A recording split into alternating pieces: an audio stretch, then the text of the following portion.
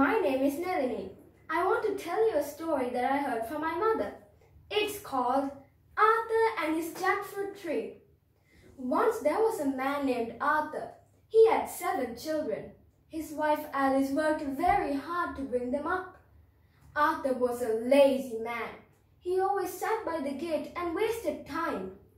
Although he was a lazy man, his wife and children were very happy. His children always played in the garden by the huge jackfruit tree. They had a big swing hanging on one of the branches. Kids played dawn to dusk by the jack tree. There were other families who also depended on this tree. There was a family of squirrels, a wise old owl, and a family of bats coming every night to camp. One day, a woodcutter came to meet Arthur. He walked towards Arthur and asked, "Arthur, will you sell me this tree?" "What tree?" asked Arthur. "That huge jackfruit tree," said the woodcutter. "I will give you enough money." Arthur thought for a while and agreed to the offer of this cunning woodcutter. That evening, he got a bundle of money from the woodcutter.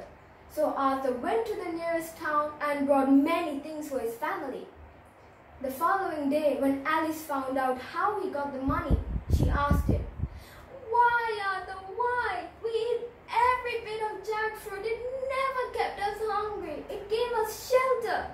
She was heartbroken and started sobbing. That night, all the birds and squirrels gathered around Arthur's house and started pleading. "Arthur, Arthur, listen to our plea. Don't sell the tree. Leave it free. Leave the tree. Leave it free." Arthur didn't understand the birds' language. "Stop this yelling. Stop it now. Shoo, shoo, all of you." He chased the birds and squirrels away. The very next day, the woodcutter came with more men with saws and axes to chop the tree. The children cried their hearts out. "Please don't undo our swing. We love it." But the woodcutters gave no ear to the children. They chopped the tree down anyway. By the evening that day, it was a sorrowful sight for everyone. There was no more jackfruit tree, but the tree stump was there, still fresh. Its sap was hardened, like it can't cry anymore. Birds and squirrels were homeless. The whole environment appeared bare and lonely. No bird calls, no squirrel songs. Arthur's 7 children were very sad. That night, it started to rain heavily. There was a huge thunderstorm. The trees twirled and twisted. Arthur's house was like a boat on rough seas. On other days, during heavy rain and thunderstorms, the jack tree was like a guardian angel, always protected their small house. Suddenly, Arthur felt the absence of the beloved jackfruit tree. Within a second, everything was blown away. Yelling for help, Arthur fled with Alice and their 7 children. Until the rain lightened, they had to stay under a wide-spreading mango tree. The wise old owl who used to live in this jack tree was sitting on the same mango tree branch. He started to hoot a song, and many other birds joined in.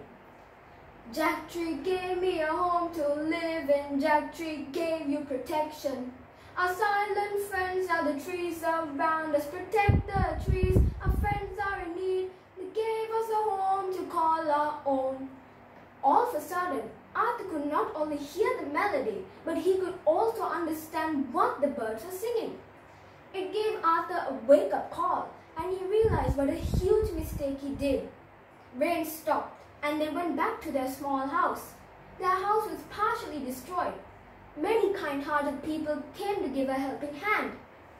Once the things were settled, Arthur and Alice and their kids went to the jack tree stump and found many jack seedlings on the muddy surface. They started planting them immediately. Instead of one jack tree in this vicinity, now there would be many. Plant a tree for prosperity, for Mother Earth its serenity, a cool green heaven for humanity. Let's learn to love trees and take care of our environment, because we are not the only ones in it. Thank you. I hope you enjoyed the story.